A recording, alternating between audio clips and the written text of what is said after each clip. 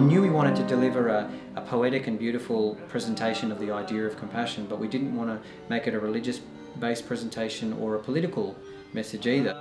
And I set off on my way researching and trying to find texts that spoke of compassion, a human-centric compassion, so not a compassion that speaks of a compassionate God, which was actually a lot more prevalent and easy to find.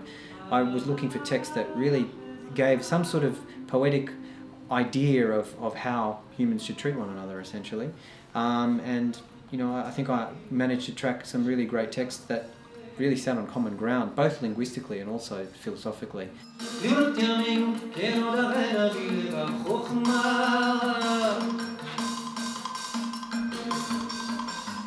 I casually mentioned to the artistic director Peter Chorney from the Sydney Symphony that I'd been collaborating with this guy Lior, and it was a bit of an unusual thing, sort of pop meets classical kind of thing. And initially we were thinking, you know, we'd have like a 10-minute piece that we might like to perform at a festival somewhere, or, you know, so I was kind of selling it to him under that guise, and he said, oh no, we want a full-length concert work. And you know, I told Lior, well, how are we going to do 40 minutes?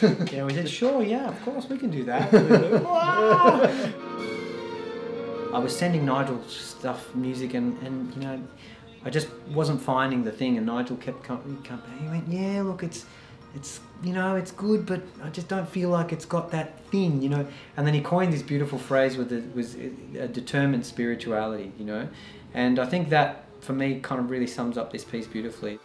We've really strived to create something that is well balanced musically, so you know, it covers a lot of ground emotionally. You know, the power of collaboration can be an immensely rewarding thing. You know, it's a piece that neither of us could ever have written on our own.